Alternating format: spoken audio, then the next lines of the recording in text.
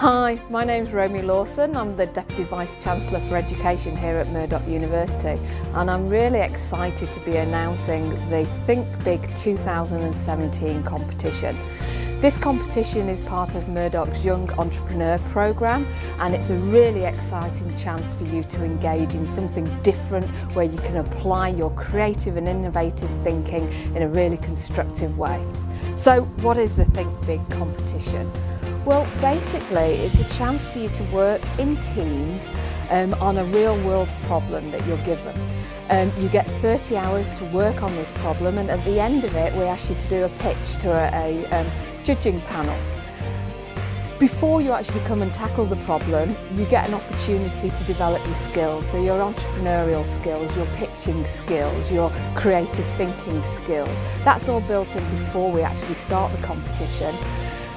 Then after the competition, we've actually got a great thing happening this year, that the finalists are actually going to be flown to Singapore, where our Singaporean students have also been engaging in the competition, and we'll have a final in Singapore where you pitch the ideas again, and the winning team from that will get $3,000 towards a startup to get their idea up and away, and also a residency with the Gemstar Centre of Excellence.